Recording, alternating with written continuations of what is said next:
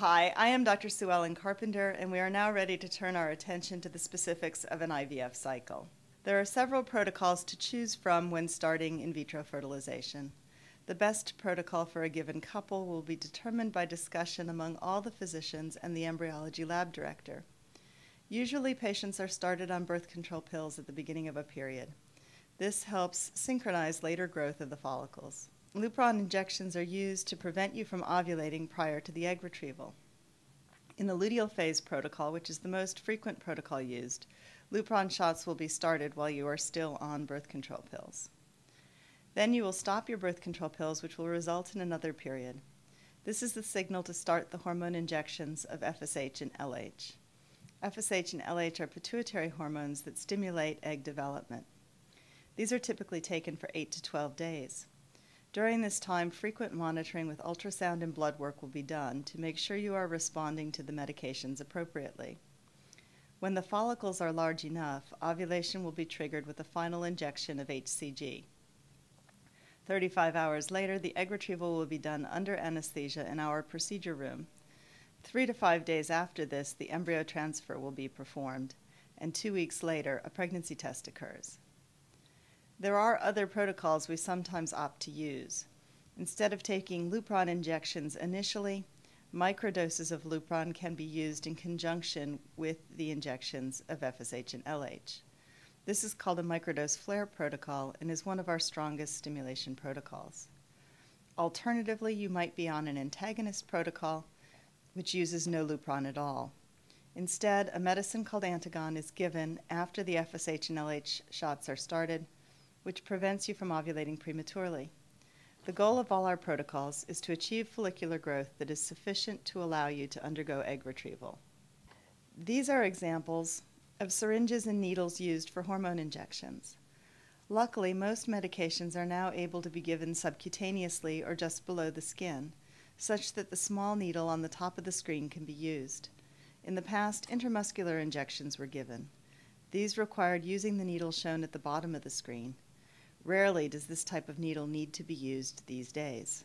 This is an illustration of the way we set up for an egg retrieval. The anesthesia for egg retrieval is referred to as conscious sedation.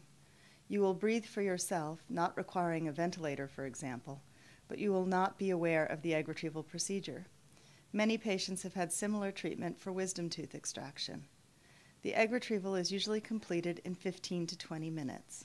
The setup for an egg retrieval includes a vaginal ultrasound probe, which is attached to a needle guide that controls the pathway of the needle through the vaginal wall and into the ovary.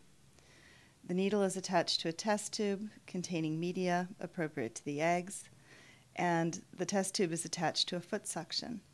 The physician focuses on the ultrasound view of the follicles in the ovary. We place the tip of the needle in the center of a follicle and hit the foot suction. All the fluid from the follicle is removed and the egg comes with it. This is a close-up view of the ultrasound as we are doing an egg retrieval. The tip of the needle enters the center of the follicle and all of the fluid is removed and the egg comes along with it. The egg retrieval procedure is usually complete in 15 to 20 minutes. During the stimulation protocol, we will expect to see numerous follicles develop. Each patient is unique, but a typical situation might be that we would follow the development of 16 follicles on ultrasound.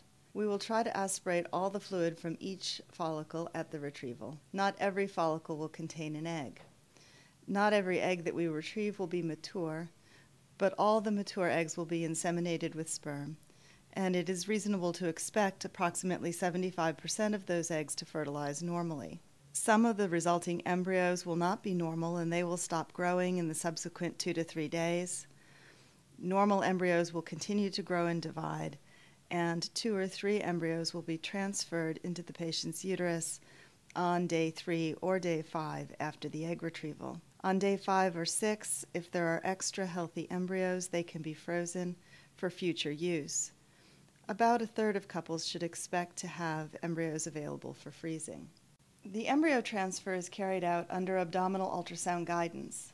It takes place in the same room as the egg retrieval because the room is environmentally controlled for the embryos, but the transfer is painless and does not require anesthesia. This is the abdominal ultrasound view of a transfer. At the top of the slide is the patient's abdominal wall. The black irregular shape in the center of the screen is her bladder full. Just below the bladder is the uterus. And under abdominal ultrasound guidance, we can watch the tip of the embryo transfer catheter as it moves from left to right, traversing the cervix and entering the endometrial cavity. When the embryos are placed in the cavity, there's a small flash of white light that represents the microdrop containing the embryos. The patient will rest in the transfer room for 10 minutes following the procedure and then be discharged to home.